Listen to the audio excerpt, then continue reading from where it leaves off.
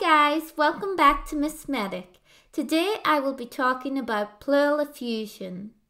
And by the end of this talk, you should know the different types of pleural effusion, the investigations, and how pleural effusions are managed. So let's start with the basics.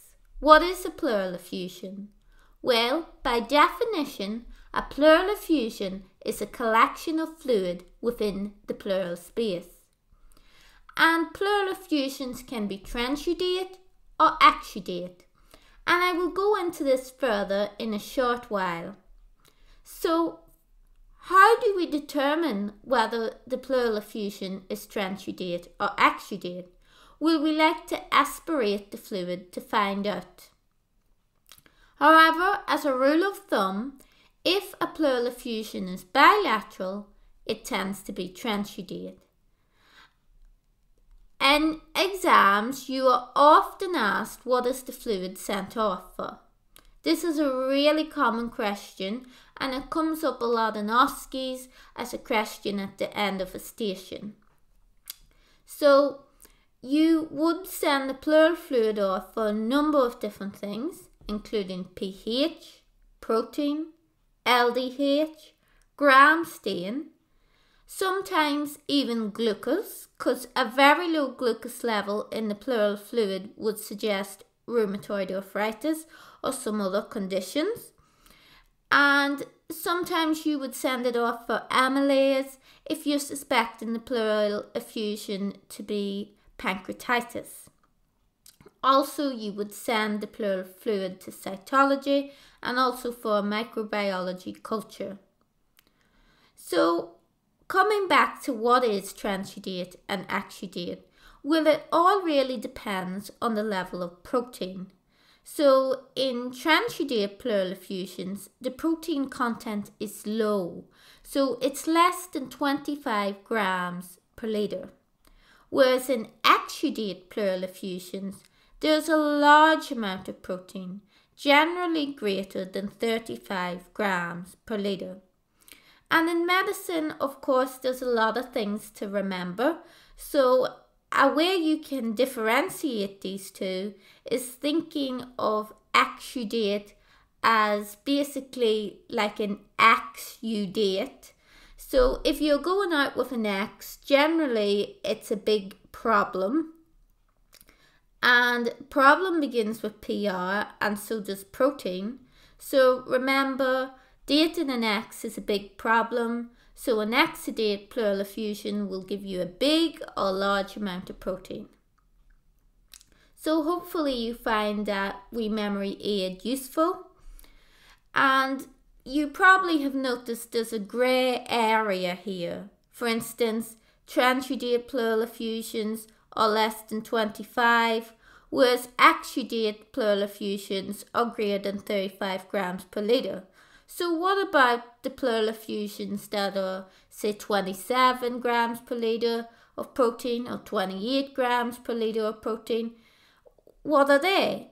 So if a pleural effusion has a protein level of between 25 grams per litre and 35 grams per litre, you can use a criteria called Light's criteria. So Light's criteria states that pleural effusion is exudate if one of the following applies. And this is really important. You need to remember it's only one of these three criteria needed.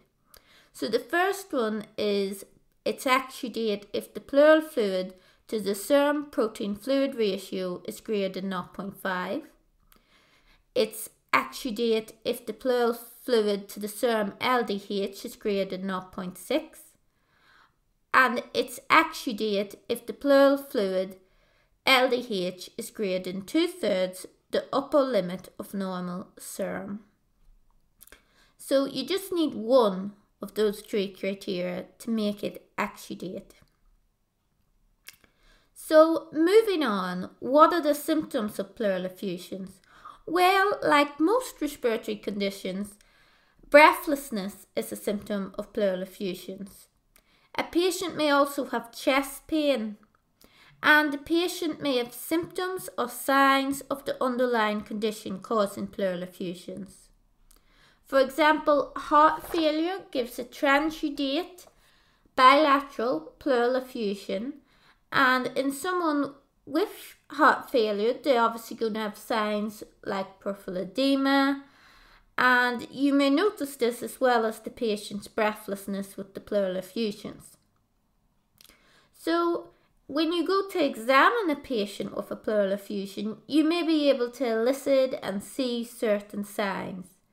So generally, patients with pleural effusions will have a reduced chest expansion on the side of the effusion. They will also have reduced air entry on the side of the pleural effusion.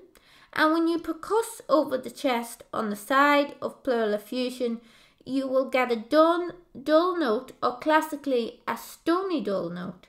And this is the most reliable sign you can elicit. So bear this in mind for real life and also for the exams.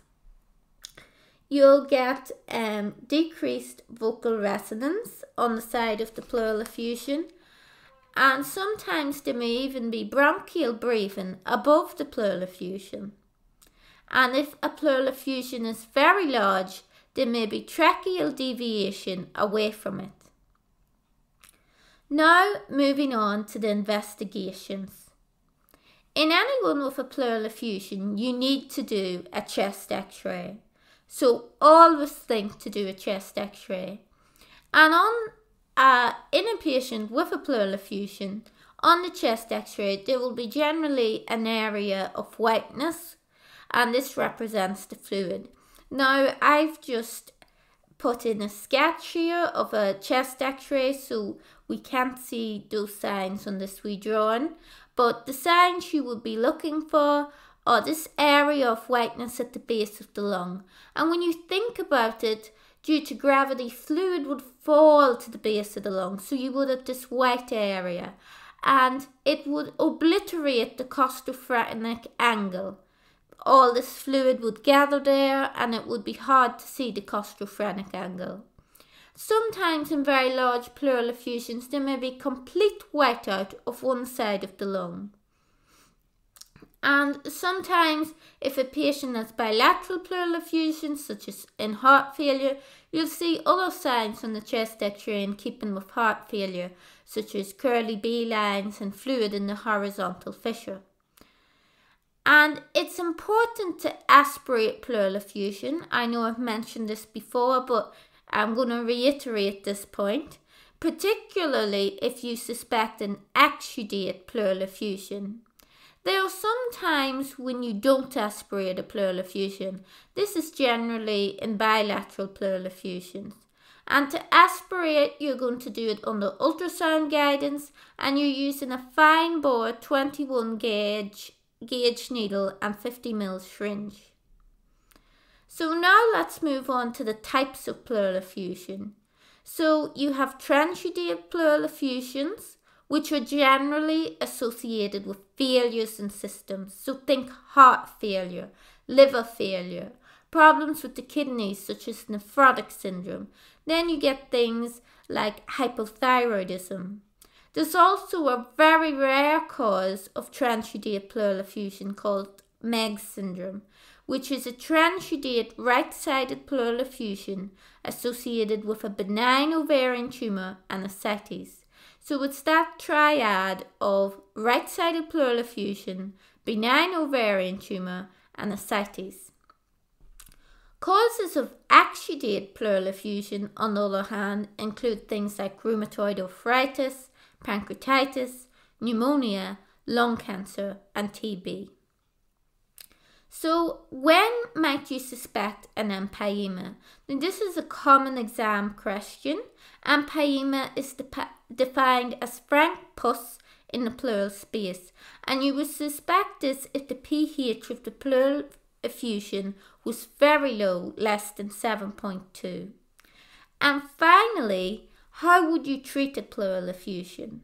So basically, it's best to treat the underlying condition. For example, in heart failure, you may give diuretics. And if there is an empyema or very large pleural effusion, you should insert an intercostal drain. And if pleural effusions are recurrent, you can do pleurodesis, which allows adhesion between the parietal and visceral pleura. Now, that concludes today's talk. I'm just going to go over the take-home messages of today. So there are two types of pleural effusions, transudate and exudate. Bilateral pleural effusions are more commonly transudate, and a chest x-ray will show blunting of the costophrenic angle in pleural effusions. I hope you enjoyed this video. Don't forget to give it a big thumbs up and subscribe to the channel so you don't miss out on any more video updates.